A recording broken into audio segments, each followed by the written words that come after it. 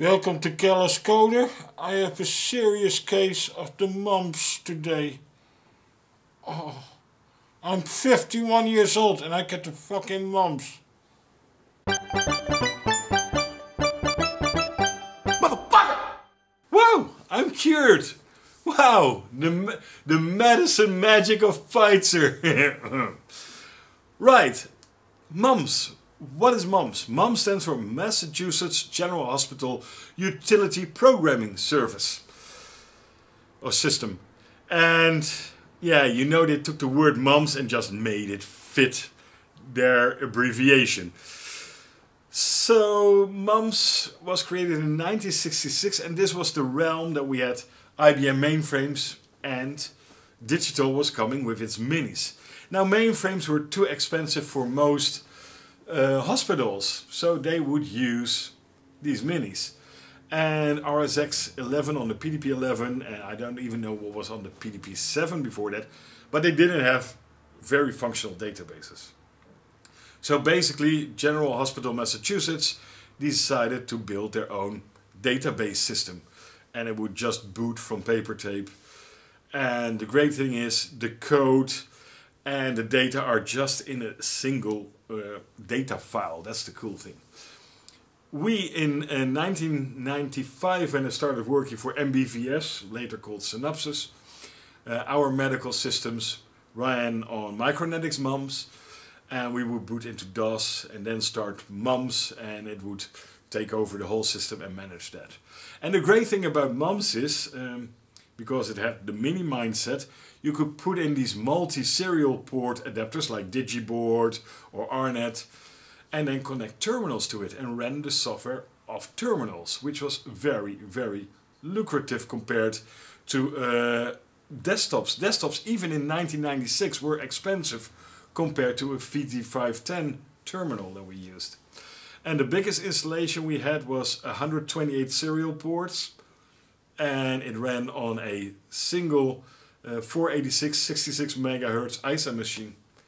And that's how powerful actually MUMPS was. These days MUMPS as a language is hardly used, but Cache Intersystems Database is the fastest NoSQL database. It's commercial, but it's basically a MUMPS B-tree database. So today we're going to use RSM. We're going to install it and I will show you the basics of MUMPS, and we will write 3 little basic programs on MUMPS or in MUMPS to show you how we access data. It is one of those esoteric videos like we did with Forth and RISC-OS. Seems to become a trend. Let's jump in. So we're using the reference standard MUMPS and we build it from code. So just check it out, make it, go through this README to set it up. So first we need to install it and install the documentation. That way we can run RSM, which is the actual MUMP implementation. And this is all documented here. Then I'll make a directory where I'm going to put my database in and this startup script. For macOS we need to set some kernel parameters in order to run 12 job instances with shared memory. So here we start it and it complains that I have not set the database, so I need to set this global variable to the database. I later on put it also into my ZSHRC file, so it will always be there. And you can name this database anything that you want and attach several. And here it is created, 64 megabytes, empty. A typo, there we go. And now we import the global routines. And that's this. And here we go. It imported all the global routines and these are written in MUMPS. So it takes it from that MUMPS file and imports them in the database because everything is stored in the database, also the code. So now when I start RSM, we can actually start it and that looks good. So we can start with some demoing. Look at that. So setting RSM when you read the document is simple enough. So let's do some basic MUMPS. So we start RSM. you see this is the UCI. UCI is basically a namespace. You can create different UCIs, so each application would have its own namespace or schema if you talk about databases. And the comma def, that is the user. So if you're here UCI, think namespace. Now, MUMPS is a weird language because you have these statements like write hello world, which is your hello world, but you will rarely see write. You see everything being shorted to a single character. And the reason for that was, back in the day, there was a certain amount of space that each user had. I think it was a kilobyte or 12 kilobytes, I can't recall anymore. So you could get far more code in that same user space by just reducing the words from write to W. Or from if to I. So that is the weird thing. Now the cool thing about MUMPS is that a lot of these statements have so-called conditionals. So if we have write, you obviously also have a read. So let's read my name in the variable name. Now variables are case sensitive. So array. So we can make a conditional by using a colon and saying name equals Ray, then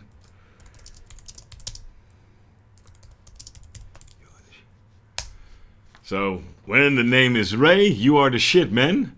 If it is Edith, then Edith isn't the shit. So that's the cool thing about these indirect operators in there. That is a shorthand that I liked actually in the language, and I don't like the language very much, to be honest, but that is kind of cool. Loops, for example, for I equals 0 colon 1 colon 100, and then we can just write hello world, and if you want a new line you do a comma exclamation mark. So that is your basic loop here, and without the exclamation mark you will see it will actually do them on a single line. If you want a multi-line, I cannot do that in the REPL loop. We'll do that in the code later on. You would do, and you go to a different line, and then each line, instead of just an indent, is preceded by a dot. That is so finicky. That is really, really weird. Now, arrays. We don't really have arrays. We have a dictionary. That's basically it. So if we do set names, and then we can have a name 1 is Ray. You can do set names. Name 2 is Edith. And we can just print names 1, or names 2 in this case, names 1. It is also multi-dimensional, so you can do 1, 2 equals Raymond Duchess. Hey, that's not allowed. Why not? Oh, no, set names. There we go. And of course, then you will get this. The thing is, these do not survive the login. So if we hold, H is hold, or you can do hold, and I will print again, it is gone. Now the database handles these same structures, and this is why MUMPS is the first true NoSQL database. I remember back in 1997, I believe it was, Oracle was releasing, I think, version 9, and I went to one of those events, and the guy was, we have the latest and the greatest NoSQL, and he gives demos, and I'm like, but that is literally what we are using in MUMPS. And that was created in 1966. So what is the new thing here? The cool thing about everybody knows NoSQL these days is that you can have unordered storage, and that is the same here with MUMPS, which can be really powerful. But how do you do that? It's actually really simple. It is just the same as using these dictionaries. You basically use dictionaries, but you precede them with an arrow up. Or a caret, it's also named. The first time I heard caret, yeah, just to S caret. What the hell is a caret? Oh, the arrow up. So, for example, let's create users. We precede it by a 1 and we give it the name. And this is something else that you see a lot. That is part of also the NoSQL brain set. You have the first name, a separator. We at MBVS Synopsys used the pipeline, but a caret is also very commonly used, so whatever you want. And the last name. And why do I have a syntax error? Because this should not be a syntax error. Set user. Oh, yeah. This is a weird thing. This is something that we programmers all do these days. Have a nice comma separation. This doesn't work in MUMPS. Right, so you have this, and let's make another user.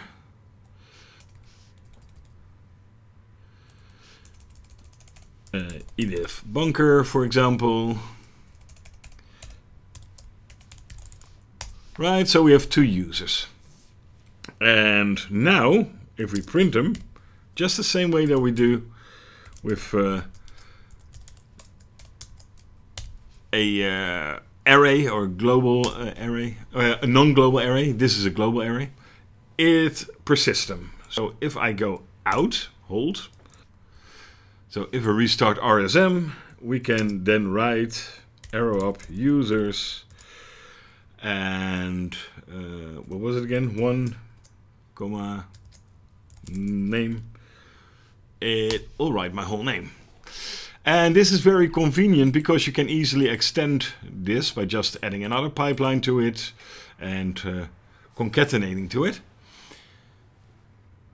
We can actually also use all these dollar functions to actually handle data and globals. So we have $piece, so write $piece.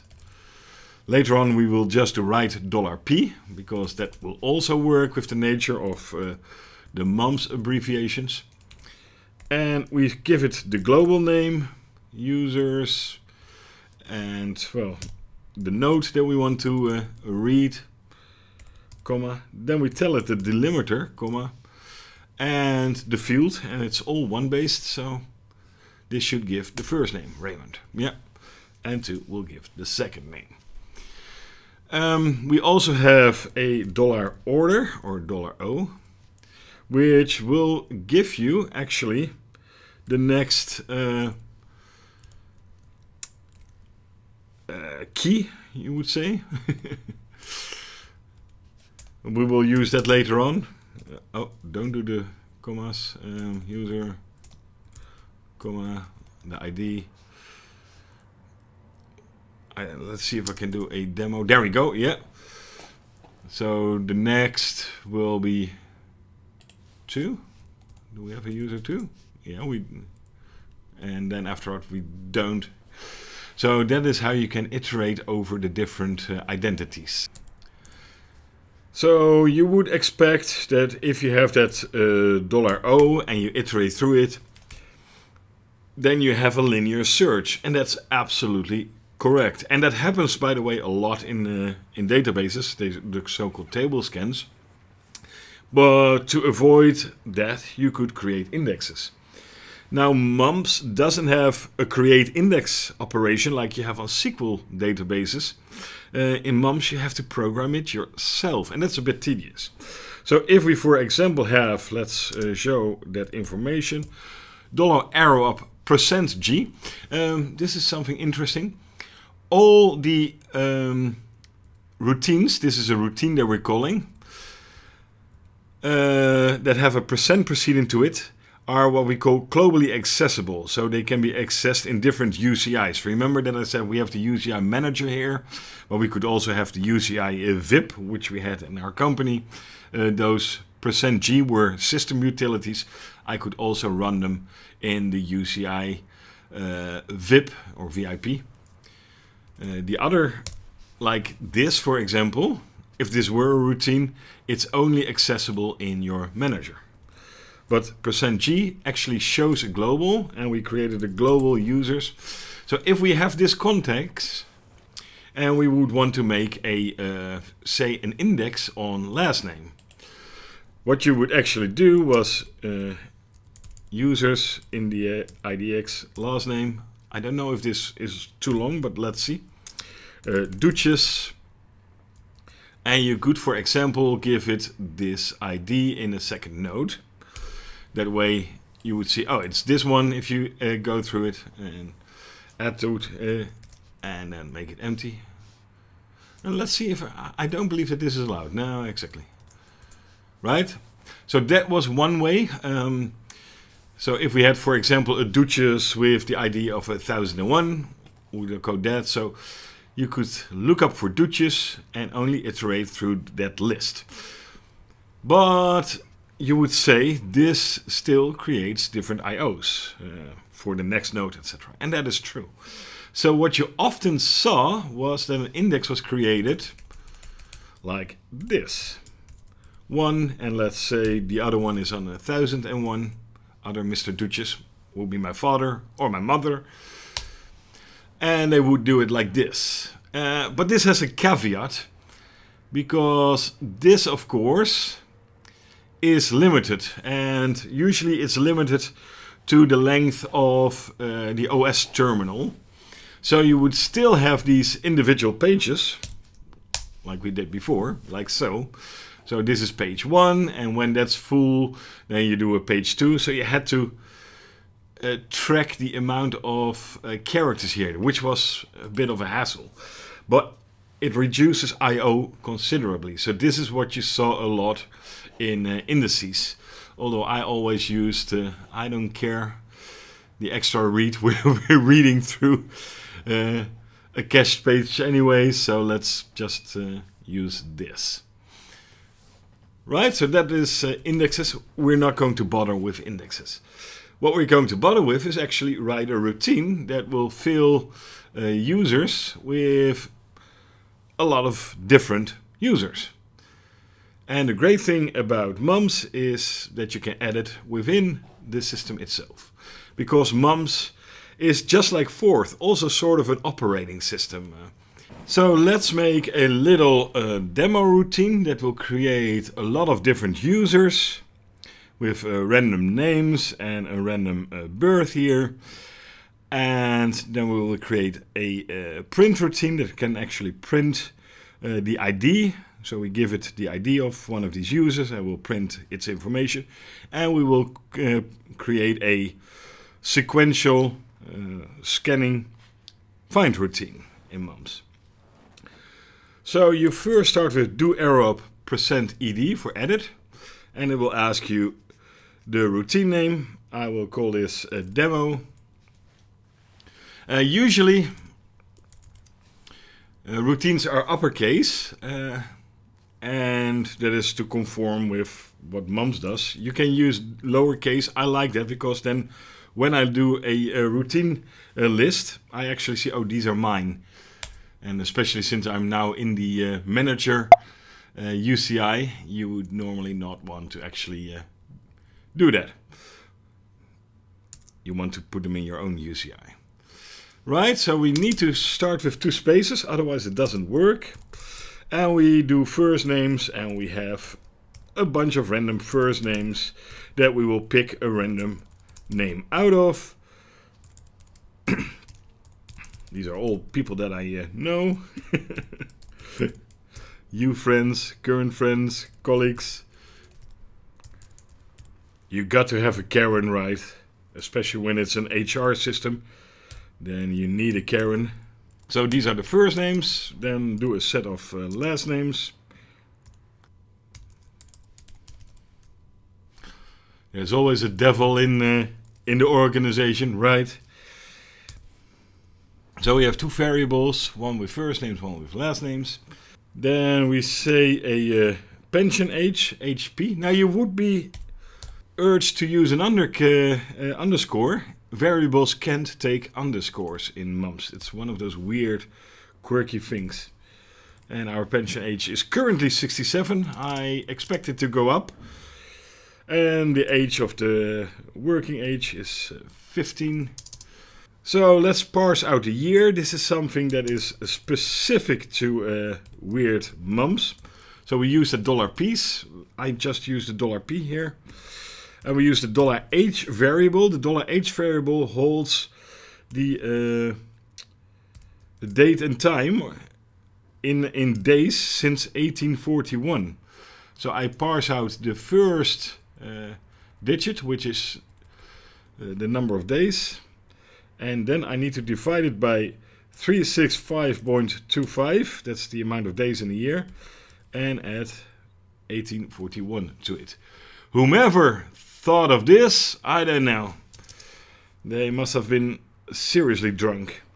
And then let's do a read, number of users to add, and let's call that variable amount. Right. And now we can do a loop to actually loop through the amount of users. For I equals 1, let's start at 1, increment by 1 until we hit the amount, and here we have that do. I will do, and then that weird dot notation that I said. We're now going to indent it, and that's how MUMPS knows that you're within this scope. So let's get a new ID. So we set the variable ID, and we use the identifier function, $identifier it's actually, but we shorten everything. And let's say it's for the global users. Anything that starts with a caret and stores data is what we call a global, or SQL users would call it a table. So let's pick a first name.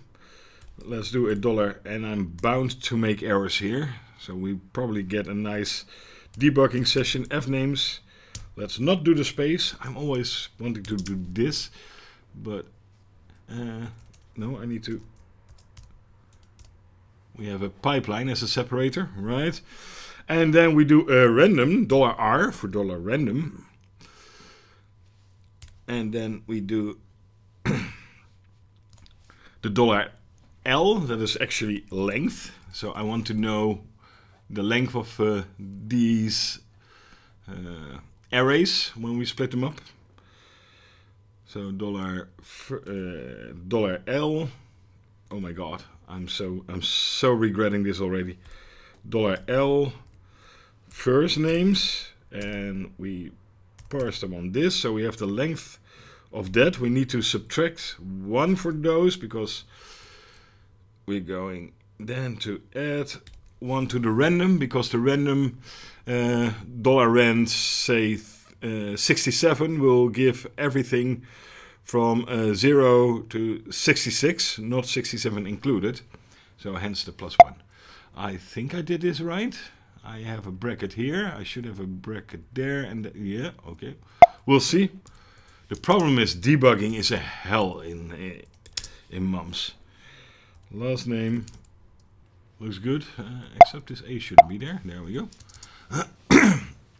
So what we do is we take a piece of one of these variables that we will actually split by the separator here, and we'll just take a random one based on well, the length of this array -1, and then +1 to get the last.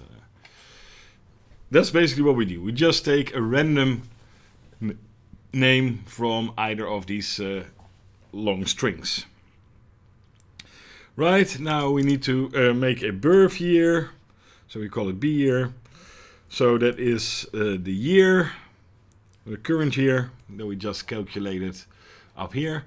minus, of course, the pension age, plus dollar, and we'll make it a random, age of pension minus the age of working age. So that should give a nice birth year.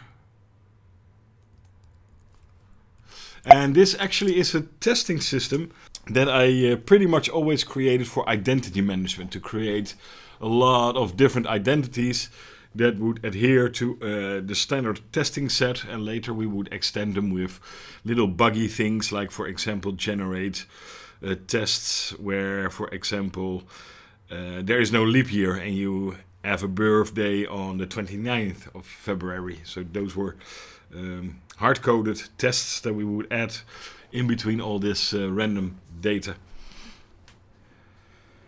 Right, so now we can actually then store it. So we store the users, set users. We have an ID now, because that's a new ID that the system found for us that is available. And we have the name, and we start with the first name. We concatenate. Concatenate is an underscore, hence you cannot use underscores as a set within variables. Underscore last name. Right, and then we set the user. We have the ID and then the age, or actually it should be birth year. Let's do birth year equals B year. Right, and let's do a modulo 1 modulo 10 is equals 0. Then we write a dot. Then we have a bit of a progress. It should be right. And that is that conditional that I started with the right. So every 10th user, the modulo is 0, and then we write a dot to the screen. And then we just quit. And for good measure, we add that. So now let's see. Do arrow up demo. Let's add first 10, and there is an expression error. And you see, you don't get a line number. Whomever thought of this actually is a dick. It's a dick. Oh my god. So usually what you could do is actually have writes in between and see where it actually breaks. I think since we already here, this looks good. I'm pretty sure it breaks. And there is a debugger, but that's not really that friendly either. So usually I do it like this and see which comma is omitted. What do we say? Let's use 10. Oh, it's immediately already at the first one. 4e do. No, that shouldn't matter if I do a do or. Oh, I see the problem. There we go. Now we get a lot of commas. And it added a couple, and the dot. Did not do too bad. So let's remove those commas. And let's run it again. Do arrow up. Let's add. Let's make it 40,000. 40. 1, 2, 3. You can see it goes pretty quickly, right? And then we can use the $%G to actually show our users global. And there you go. We have all these different names with all these different birth years. So again, do arrow up %ED, and we're going to make a print routine. Again, I use lowercase because I'm actually in the manager UCI, so I want to know which are my routines so I can delete them later on.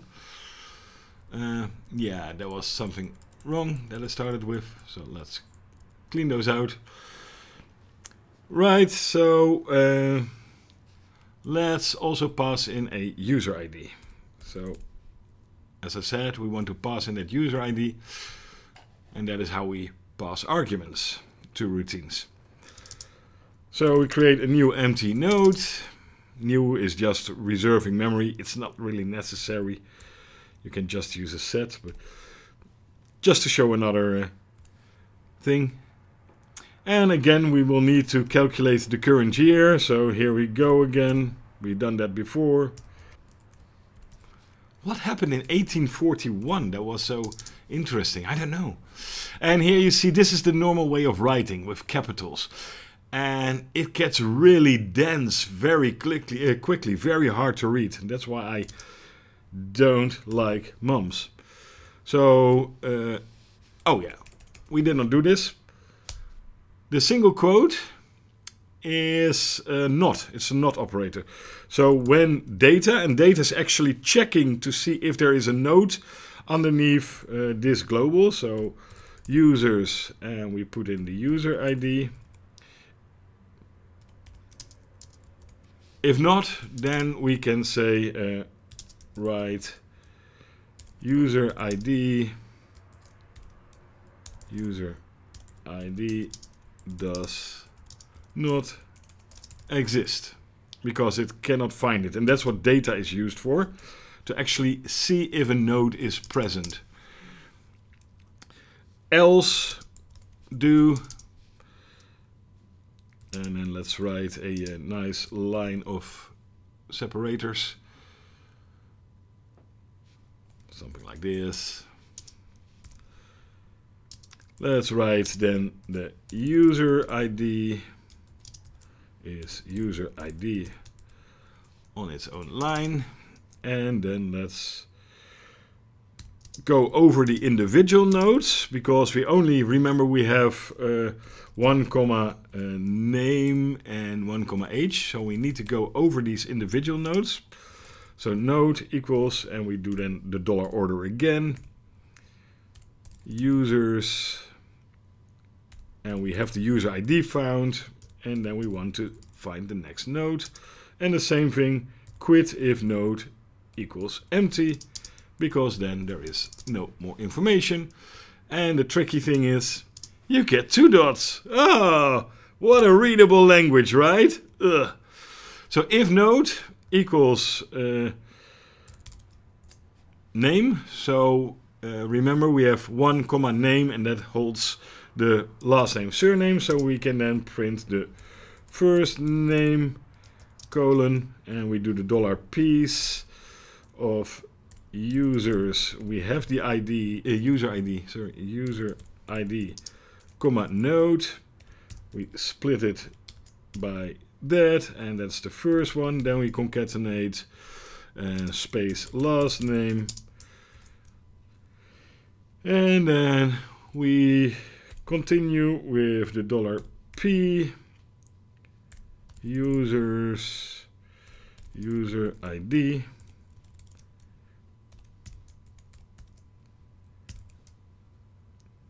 and then we have the H, and that is also tricky. You can't really enter new lines, so you get often these multi-line thingies. So you see a lot of statements being broken up, set that, and then we do that. That also doesn't really help with readability and speed. So the current year minus, not equals, minus the users, and then we have the user ID, comma, birth year. This was something that I put the H in, remember? I was thinking. And since this is a float value, we need to cast it to something that is just an integer. Break off the dots at the end, because the year actually is, for example, 2024 dot was something we're now 85, almost at the end. So hence we just have to chop that off, right? And then let's write another separator. I'm so sure I fucked this up. There must be some really bad errors in here. Quit. And for the good practice, often you can have several statements, and this is the way to note that there are more statements in a file. Okay, well, let's see. Print. Let's take this one, Rob Meyer. Of course, there is an error. And of course, there's no line number to make it easy.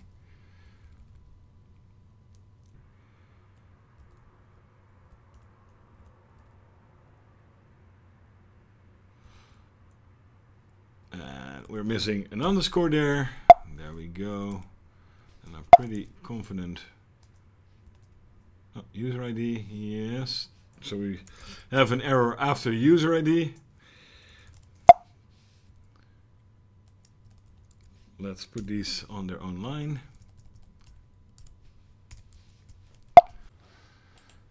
Oh, I think I see it. I use node here, but it's not defined yet. We should set node to empty. I think that is the problem. There we go. We got a little bit further. User 10. Where's the rest? Oh yeah, I commented that out for testing purposes. So let's see. And that is an expression error, and that is how we dig through, slowly but surely. If node equals name, yeah, then write first name. Oh, I think I put the bracket on the wrong place. It should be after the 1. There we go. Okay. So we have Jeffrey Meyer, age 59. That is user ID 10. Let's check that user ID that's too large. Does not find. All right, we got a nice printing routine. That takes a lot of effort because the code is so dense. I think everybody agrees that this is really difficult to read. So now let's make a nice find routine, a nice simple linear find routine. We're going to browse through that users list and try to find whatever, in this case, Jeffrey pipeline Meyer. Not too difficult. You could do multiple reads, of course, first name, last name, and concatenate it. I'm not going to bother, because now you have that basic knowledge to actually do that yourself. So find, it doesn't take any input because we're going to read it. Name, pipeline last name, that is what we expect, comma, name. And I want a new line as soon as I give enter. Set ID equals 0. That was what we forgot with the node in the last one. That was the debug session. Set found, that's the number of found records. I want to have a list of number of found records.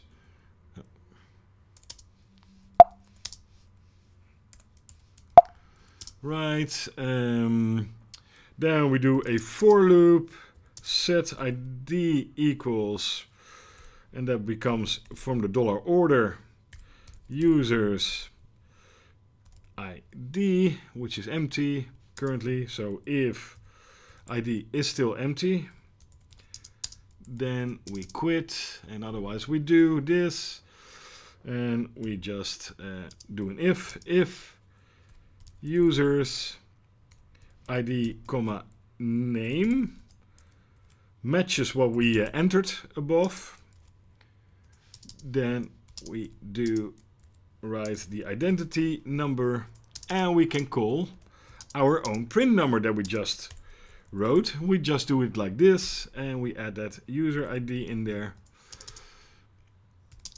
and we increment found by 1. Found equals found plus 1, the basic notation. And that should be it. Yeah, that should be it. So then we just write number of records found, and for good measure, let's do this. A semicolon is, of course, a remark. So let's do a $find. Do find, and let's see how many Daisy Dukes we have. I love you, Daisy. Not a single one. That's a pity.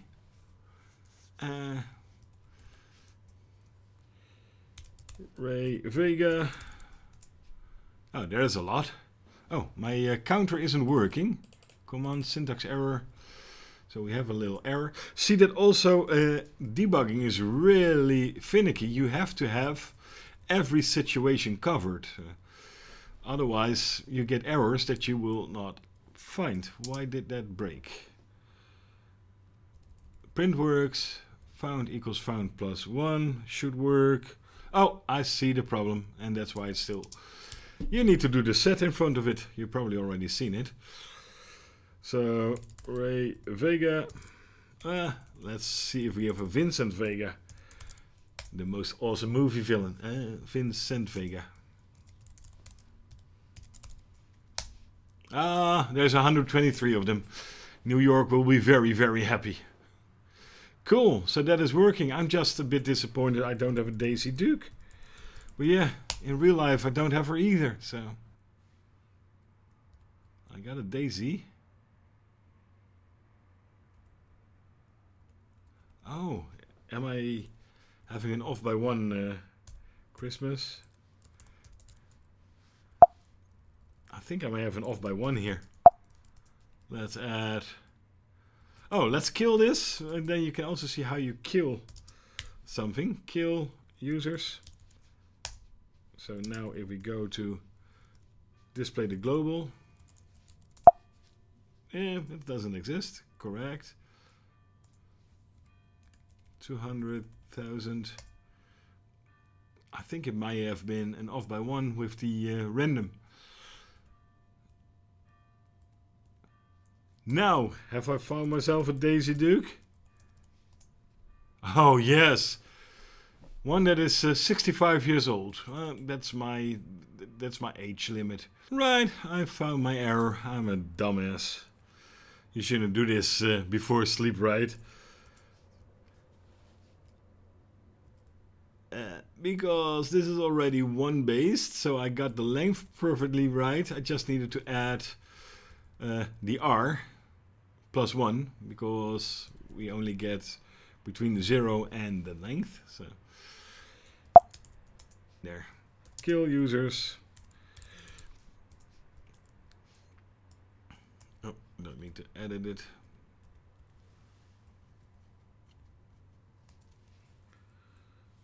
Let's see how long it takes to add 500,000 and look through them, because that's quite a lot.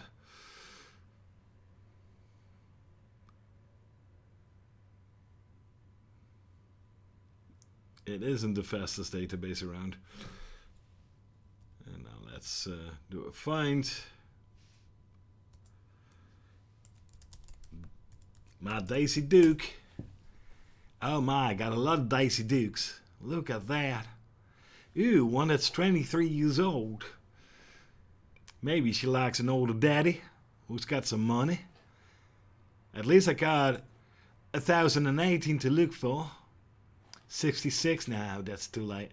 64, that's too old. 31, now that is that's a nice convenient age for Daisy Duke, right? For a guy at 51 with a little bit of money in the bank. I think she might just be interested in me. Alright, Daisy, give me a call. And one tiny little thing, I don't want the user ID being here, because that's this one. We already got one here. So why would I need to spoil that, right? Daisy Duke.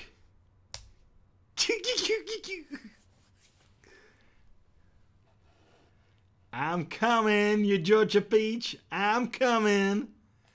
So there you have it. We installed RSM MUMPS. Not the fastest MUMPS, but the most compliant MUMPS. And I showed you the basics of the MUMPS language. Now, it's ironic that I, as an assembly developer, find MUMPS really hard to read and to debug. I think all these little letters, W, I, D, blah, it's even less readable than just your great mnemonics on RISC or on even x86. Yeah, and that's why MUMPS as a language is hardly used anymore. However, the database that it created, the NoSQL database, the disorganized data storage, has become more pervasive than it ever was before with NoSQL. And the fastest NoSQL database and the most versatile currently is the one from Cache, or InterSystems Cache database. But it costs you, so just use MongoDB or whatever. The mindset is the same. Yeah, so yeah, that was MUMPS, another look into a very esoteric programming language. It seems to become a trend, right? We had Forth, we had RISC OS, and now MUMPS. And that's about as much of esoteric systems I know. I could perhaps do something on Lisp. Lisp, also a language that I hate with a passion, just like MUMPS. But I hope you learned something, and see you in the next one.